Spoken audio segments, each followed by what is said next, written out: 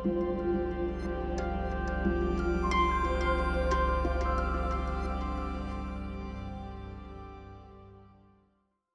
good morning, everyone. My name is Vanessa Nairko. My pronouns are she, her. Today, I'm wearing a blue blazer, a black shirt with my studio's logo on it, black pants, and white sneakers. I'm a senior story producer over at the Coalition, and I'm here today to talk to you about narrative moments on a budget and how you can stretch your storytelling dollars across the moments that matter. But first, a little bit about what I do and the studio that I'm from. So Story is a big umbrella, and as a senior story producer, I drive the elements and the teams that craft an immersive storytelling experiences. So that's everything from the inception and ownership of casting and writing to the content teams that work together to develop the cohesive narrative between cinematics, narrative design, and in-game sequences. I also work with a phenomenal team of directors, leads, and content developers to bring great stories to life. And I hail from the Coalition Studio that is based in Vancouver, Canada. It's the home of the Gears of War franchise and a flagship first-party studio for Xbox Game Studios. So now that I've told you a little story about myself, I want to start by introducing you to another that ends with a tricky question. But first, we begin where all great stories do, at the beginning. So, storytelling in game dev has an almost impossible puzzle to solve. We need to build worlds and stories that are rich enough to draw players in, get our own visions across, excite returning gamers, and retain new ones, all while delivering, hopefully, on time and on budget. And because creativity knows no bounds, it's sometimes very easy to stay in our blue sky stage of thinking, especially when it comes to narrative. Because not only do we want to tell great stories, we need to see them through to the end. They need to feel satisfying. Some of them may even have branching dialogue with complex character arcs and multiple themes, and to be honest, we feel incredibly attached to the stories that we make. And as much of it as it's difficult to stop ourselves from listening to a great story, it's equally as hard to hold ourselves back from telling one. So it's true, storytelling in game dev has a near impossible puzzle to solve. And I say near impossible because it's not without a solution. I'm sure all of us here are familiar with the old adage, games don't ship because they're done, they ship because they have a deadline. But the first part of the tricky question is this: what if we could change all that? What if we could develop the stories we want with a better control of what needs to stay in, what needs to be whittled down, and create great stories within the scope of our games that we're immensely proud of? Simply put, how do we tell great stories on a budget? When everything is important, but time and budget is limited, how can we empower developers with the support they need to approach the complex decisions of how we choose to invest our narrative bandwidth? In this talk, I hope to provide a foundational framework of how you can spend your narrative dollars across the stories you develop, and how the simple act of making these methods focuses decision-making in more productive and informed ways. And this is going to be true for games of any scale and teams of any size, whether it's AAA or a new indie. If your team is passionate about the stories that you want to tell, you don't need millions of dollars or hundreds of devs to tell a great one.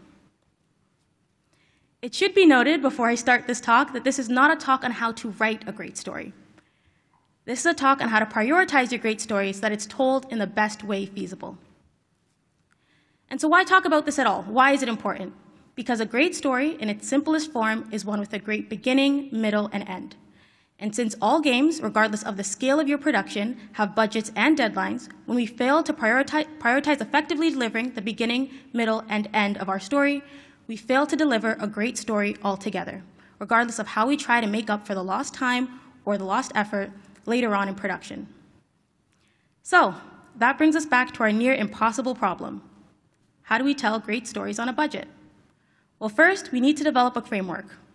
We do this by identifying our core narrative beats, clarifying our story critical path, and following what I like to call the 3-2-1 approach to empower decision makers and hold ourselves accountable. This framework can be universal and works to build a strong narrative budget because all great stories start the same. By first identifying our core narrative beats and our story critical path, we're able to create the control center of our game's narrative. So let's dive into identifying these key terms as they'll set us up for creating our approach for spreading our narrative dollars across the moments that truly matter. First up, core narrative beats. So these are the foundational tenets of the overall story through which the story critical path is weaved. These are usually the most impactful story beats that are agreed upon at a high level, usually during pre-production. You can think of your core narrative beats sort of like your story pillars. And while your story pillars can exist without cinematics or whatever high-value narrative devices you're employing in your own game, those high-value narrative devices should rarely exist outside the core narrative beats. And this is usually because they're high cost, meaning that they're high investment, so you want to put them in the place that most players are likely to see them.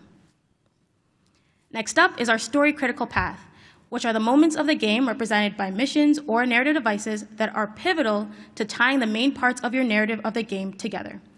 To put this another way, these are the elements of the story that, if removed, would either make your overall narrative completely nonsensical or create a noticeable disconnect in your plot or gameplay. These are usually objectives along a chronological path that service the core narrative beats and are sometimes referred to as the golden path.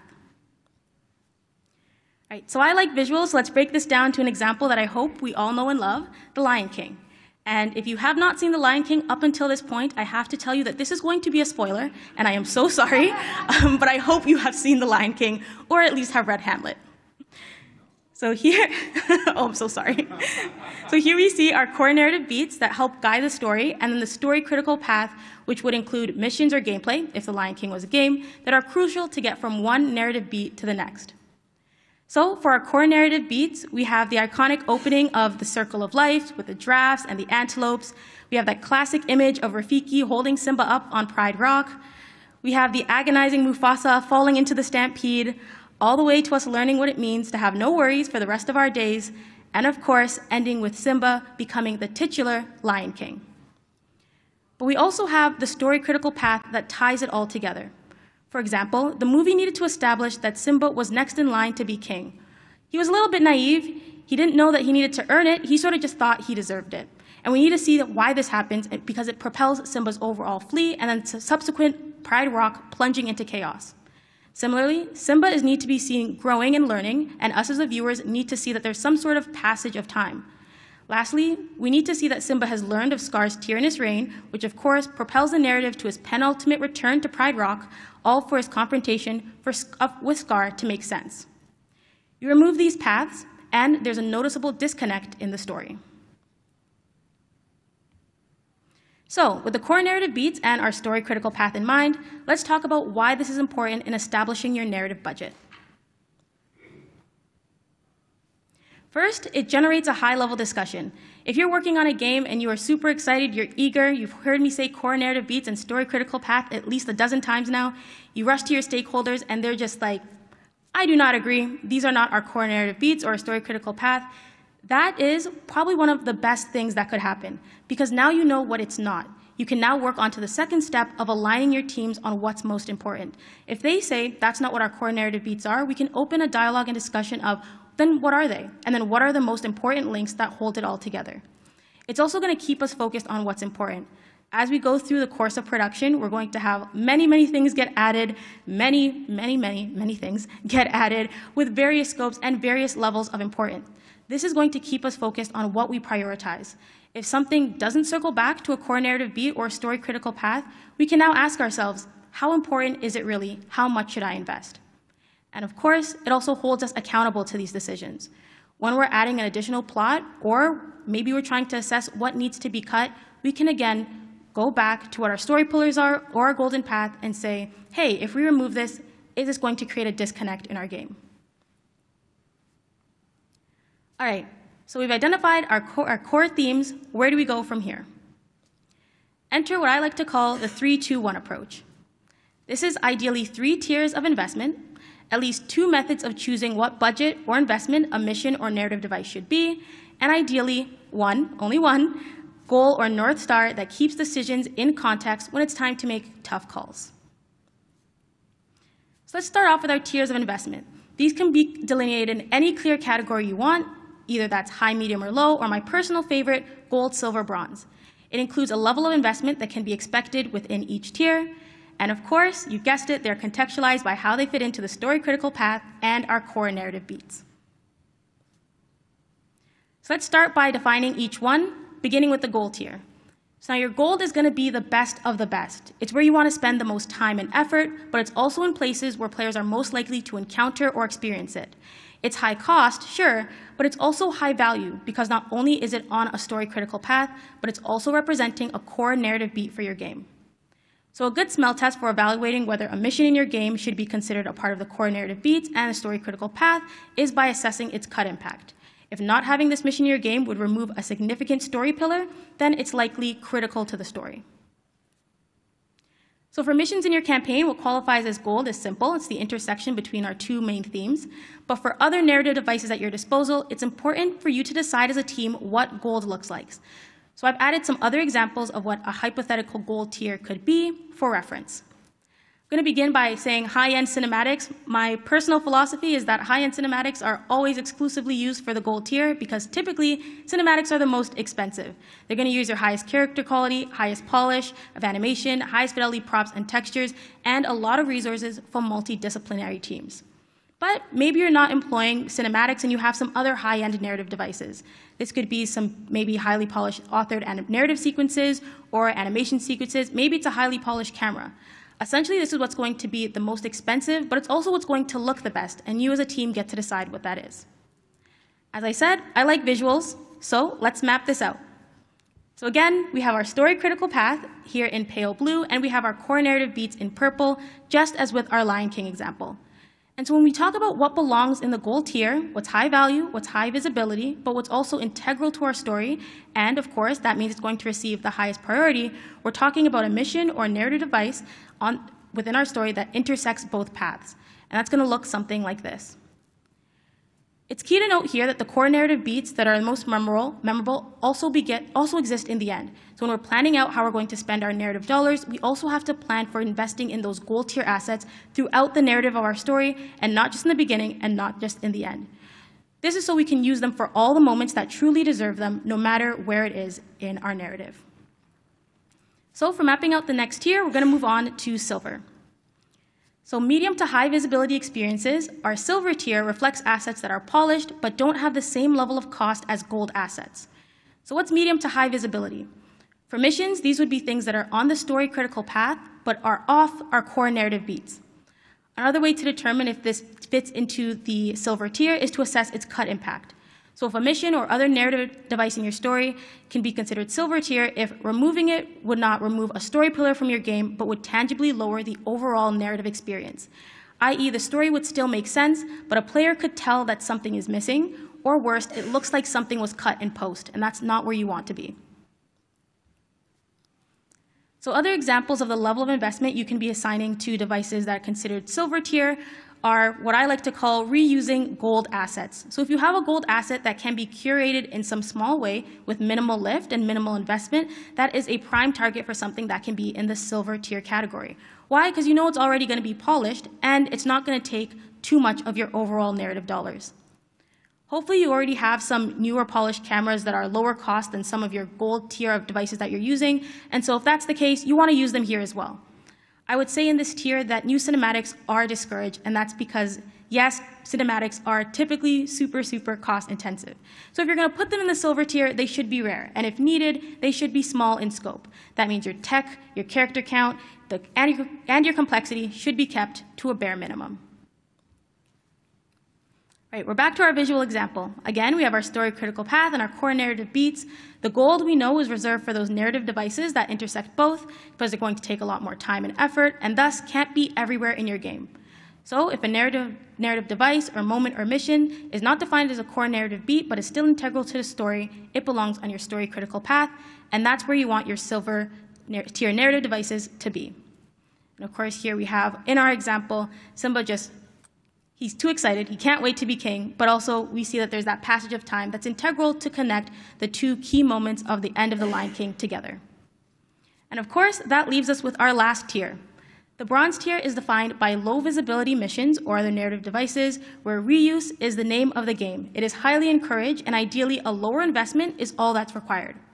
Something in the bronze tier is both off your core narrative beat and off your story critical path, and that means it is lower visibility.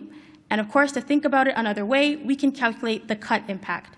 So if cutting it would have minimal effects on your overall core narrative beats, or it wouldn't remove a narrative link from the game, then it probably is either considered bronze tier or nice to have. If you're thinking to yourself, hey, if we removed this part of the game, if we removed this narrative moment, and players could not tell that we removed it, it's likely belonging in the bronze tier. All right, bronze tier devices. I'm just going to say it right up front, right again, no cinematics. They're just too costly for something that players may or may not experience throughout the course of your game. Again, reuse is the name of the game here, so you want to be reusing already existing narrative systems or sequences, or if you have a dynamic system or narrative system, you want to be using it here too. And then if you're going to be employing other narrative devices, maybe you have animation sequences or authored cameras, minimally altered at best, because again, we want to be saving our narrative dollars for our silver or gold tier devices. All right, so you've heard me say cost and refer to cost a few times, but I want to get into an example of how I tangibly calculate it. So in this Venn diagram, it helps to showcase how the cost of your mission or narrative device can determine the level of investment you can expect, and thus where you'll get the most value utilizing them over the narrative in your game. We can consider the outer edges of each circle low cost and therefore require less of an investment.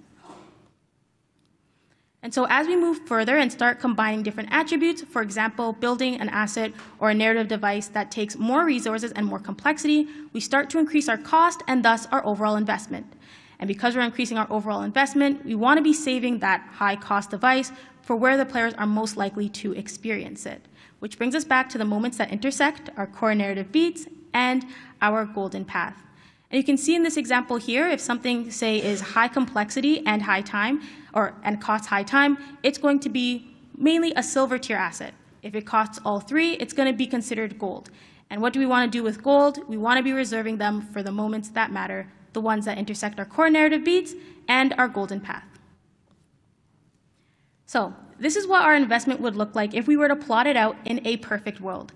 But this is game development, and it's nothing short of what I like to call very perfect surprises along the course of production.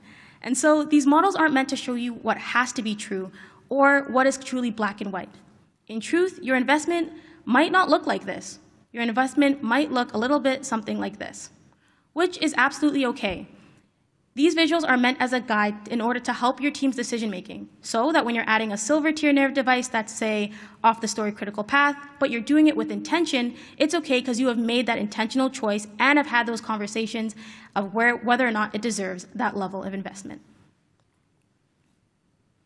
All right, so we got our 3 tiers. Now what? Now you want to develop at least 2 methods of choosing what level of investment a mission or narrative device should be. This works because it's going to simplify decisions by bringing it back to your defined tiers. And this is why having 3 tiers is so important. You want to be able to group things into either high, medium, or low, gold, silver, or bronze, and then assign a cost value to each. When you do this, it ensures consistency and accountability across a wide variety of narrative devices and missions on your project because you're always bringing it back to your core tier investments. And of course, it empowers your devs to work together more autonomously because you're providing a common reference for shared resources. So once you know the key narrative devices your game will employ, whether it's cinematics, whether it's another narrative device, you want to represent them on a hierarchy. So I'm going to show a sort of a quad table of what that looks like. I'm going to go over each of the columns and rows so we can get a better idea of what we saw in our visual example represented in another way as a method of decision making for our devs. All right, so here we have one of our methods of decision making. In our first column, you see that I've put on top cinematics, or whatever your high cost narrative device is going to be. This, you want it to be your highest. On the left edge, you see something that says it is on the core narrative beats and the story critical path. The middle row says that it is off a core narrative beat, but it is on a story critical path. And the bottom row says it is off both the story critical path and the core narrative beat. And so we go down the line and say, all right, if we're choosing, say we want to put a cinematic here. We ask ourselves where it belongs in the story. If it's both intersecting both our core narrative beats and our story critical path, it's gold. If it only intersects the story critical path, it's silver, or it's a, hey, should I really be spending all my dollars on a experience that is not gold or not a story pillar? And if it is intersecting neither, then maybe we don't want to spend our highest value narrative device in this particular moment. And then moving along to the second column, we have the second narrative device you can employ. So this needs to be, overall, typically, less costly than your first narrative device, because that's going to be the highest. And then we move on to the next column, that is going to be your least costly narrative device. And so we're giving our developers options. We're saying, hey, Maybe we can't use a cinematic here, but what I can get you is a lower cost gold narrative 3 moment, depending on the cost that you're assigning to each. All right, hopefully you're still with me. The same can be said for missions. So this is another method for decision making that I've used in the past. This one focuses predominantly around how much of a level of investment you should spend based on where the missions appear within your game and the level of visibility. So from the top, it says, what type of mission is this? We're going to go all the way to the right. If it is a side mission, I'm going to implore you to just go right down to bronze. Just save your storytelling dollars for the moments that matter. But maybe it is a main mission or you simply don't know yet. That's okay. The decision matrix will help you find where you need to be. So, is it integral to the story? Is it a core narrative beat? Yes, it is. Do you know if it is part of the main storyline? Is it part of one true story pillar? If it's not, maybe you should be using a silver tier device. If it is, move forward and have faith in using your gold. All right. We have all that in place. We talked about our themes. We have our methods for decision making. But what if there is still contention? What if there is a more complex call to make and your stakeholders simply cannot agree? Well, first, I'm hoping that you've come to my talk. Shameless plug there. But I'm also hoping that you've aligned with your teams on the core narrative beats early on in pre-production. But withstanding all of that, there's still one more tool in our tool belt for our approach. That's going to be the one goal, aka the North Star. It asks us what pillars are truly unshakable. It asks what must be true if all else fails. And 3, and most importantly, what is your narrative's purpose? This could be a collection of the core narrative beats, but it works even better if we can pick just one, because this helps us focus our decision making and spend our narrative dollars in a way that services this one truth, the one North Star. And when all other decisions become more complex as we go throughout the course of production, it reminds us of what is truly important to us, what, no matter of what else, needs to be true. That's where we want to spend the most, but that's also where we're likely to get the most bang for our buck. And if everything else in our game can be near, adjacent to, or on the periphery of our one North Star, then we know we've done something right. So let's go back to the beginning, where we have our core narrative beats for our Lion King example.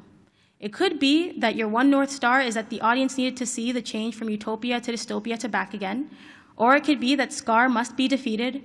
It could be that Simba needed to meet others that helped him on his journey to adopt a new mindset, or it could be that Simba must grow into king at the end. I would argue, and let's say for our example, that our one North Star is that Simba must grow into king at the end. In the beginning, he was going to be king, but let's be honest, he was pretty naive about it. Did he really deserve it? It's questionable. I don't want to badmouth Simba, great guy. But as we go through the story, as we go through the movie, we see that he learns what it means to truly be king. He learns what it means to make the tough calls. He learns what it means to understand and accept his past and reconfront his biggest fear. And now everything else in that film just needs to fall in around that one North Star. So when we go back to our first tricky question, how do we tell great stories on a budget? I hope I've given you some tools and frameworks to start developing that structure for your own projects, but I also hope that you've learned one more thing. When everything feels important, but time is limited, we can ask ourselves, what is the one goal or North Star that must be true and that we can come back to when decisions get tough? What are at least 2 methods of choosing what investment a mission or narrative device should be? And what are at least 3 tiers of investment that define the level of focus that should be devoted to the elements of our story, based on where they can be found within the story critical paths and core narrative beats? But the real question isn't how do we tell great stories on a budget, but how do we stay true to the purpose of our story and how can we invest to truly service it from beginning, middle to end? And I hope I've given you some answers to hopefully answer that tricky question here today. Thank you so much. My name is Vanessa Narco. You can find me on email, LinkedIn, or Twitter. Thank you for coming to my talk.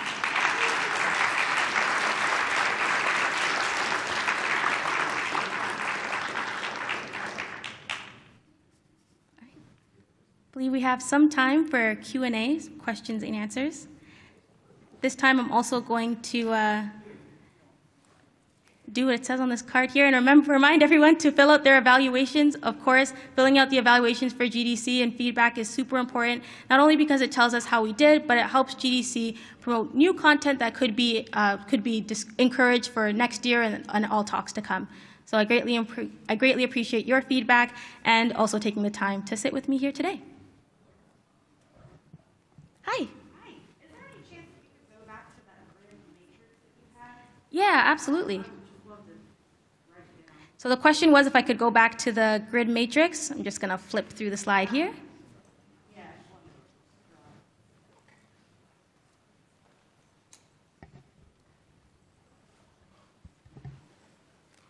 It is a very quiet room, and so I hope that means everybody has learned of core narrative beats and the story critical path. Hi, Vanessa. I was wondering if you could talk a little bit about what escalation paths at the coalition look like if you really are stuck on budget decisions. Like, is it pretty much just like up through management levels, or are there multiple departments that get involved? I'm curious because I deal with this a little bit at my company. It can get kind of messy, so I'm just kind of curious what it looks like for you. Yeah, so the question was about the escalation paths that exist when we're up against making those tough calls, if I understand that right. Yeah, when we're up against making those tough calls, what does that escalation path look like? And so for me, it always starts with trusting my developers and the teams that I work with. I truly believe that our teams are our experts. And so for me, it starts firstly at somebody raising the flag that, hey, this is going to take more time than I thought, or this is more complex than we're giving it the correct amount of thought to.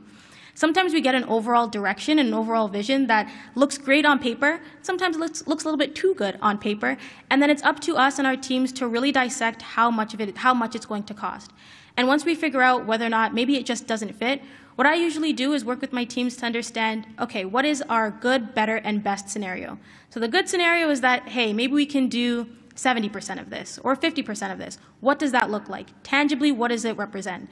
And I always ask and implore others to not showcase what we want to be true, but showcase how it is. If the risk is a risk, the best thing we can do is float it up to the top. And so what I would do is I'd speak with my leads, I'd speak with my directors, I'd speak with my production director, and make sure everybody has a visibility on the risk and that we're over communicating on it.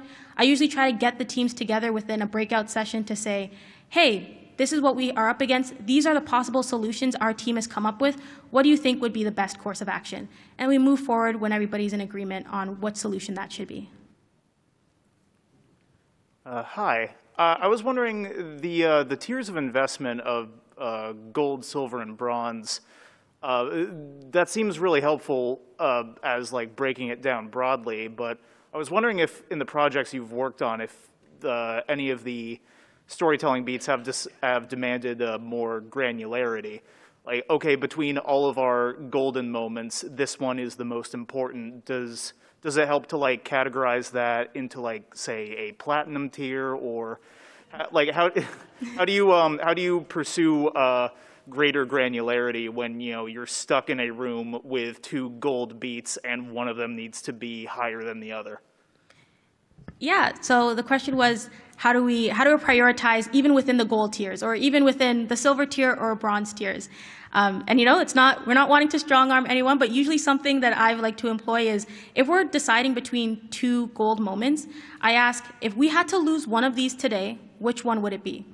And if the answer is we can't lose either of them, we go into the whys. And I think it's always important to set aside, okay, what is the why for gold scenario A? What is the why for gold scenario B?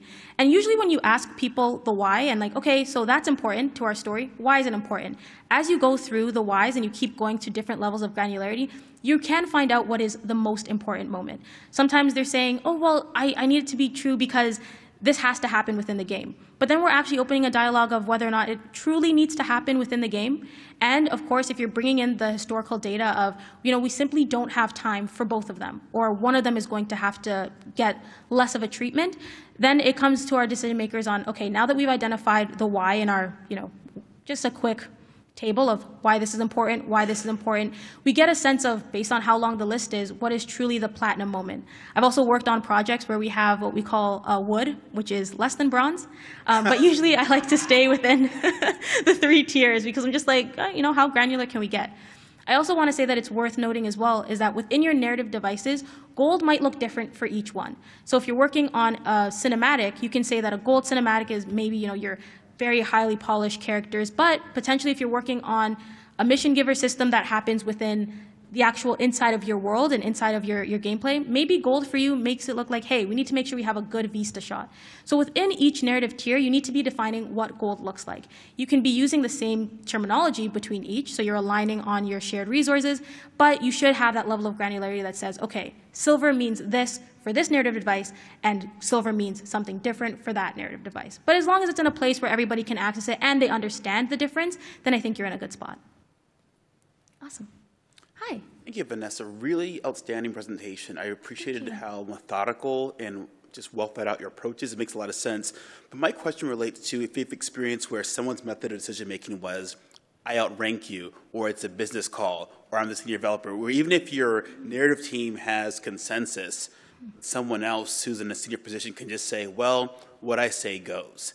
So despite this really thoughtful work, when you have these other internal management factors, how have you navigated that in the past, or how would you recommend navigating those dynamics? Yeah, that's a really good question. So the question for anyone who may have missed it is, how do we navigate if someone would said, hey, yeah, I'm glad you came up with all of these great methods, but we're just going to go one way, a way that doesn't represent what we've talked about here before. And for that, I just want to go back, if I can. Boop, boop, boop. I'm going to go back a little bit. Keep going. There we go.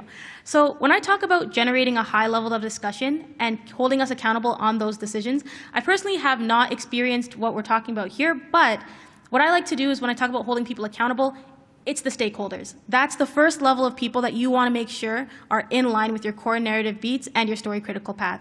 And that's because if they are in line with it, we can hold them accountable. My favorite thing to do I love sending out notes, but I also love the fact that working from home allows us to record all meetings. So we can always remember what we said we were going to do and what we agreed upon. And so I also make sure that we're constantly refreshing them with this knowledge. It's like, hey, we're moving into mission A. Remember, we discussed that gold looks like this. And because it's usually your stakeholders, maybe 4 or 5, we locked eyes. We agreed upon the fact that this is what we're doing. Before we disseminate that information to the team, we agree upon it at a higher level so that when we're going through the different tiers, it's not something that's just production's decision, it's production and direction's decision. It's production, directions, and the dev decisions. It's everyone's decision. So everyone needs to be bought in order for these methodological processes to work. Thank you. Yeah, my pleasure. We are at the end of the talk. If you have other questions, I will be, sorry. Oh, yeah, absolutely. You know, I should have ended on that one. Yeah. Oh, my pleasure. Okay, what?